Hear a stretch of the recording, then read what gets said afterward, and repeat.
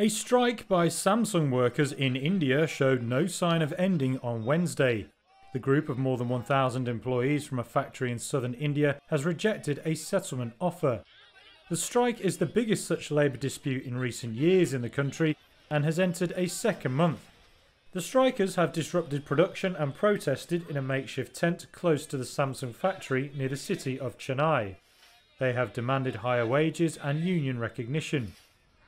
The plant is critical to Samsung's ambitions and made up roughly a fifth of its $12 billion India sales from 2022 to 23.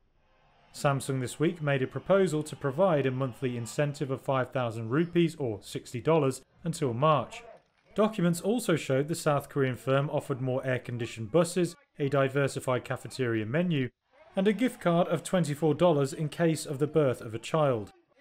The Centre of Indian Trade Unions, or CITU, is the labour group supporting the protests. Its state president said it had rejected the latest offer as Samsung didn't recognise their union. Samsung said in a statement it signed an agreement and will engage with workers to address their concerns, but it didn't comment on the strike still continuing. The union said Samsung workers earn $300 on average each month and want a raise of around $428 spread over 3 years. Samsung argues the average monthly salary of full-time manufacturing workers at the plant is nearly double that of similar workers in the region.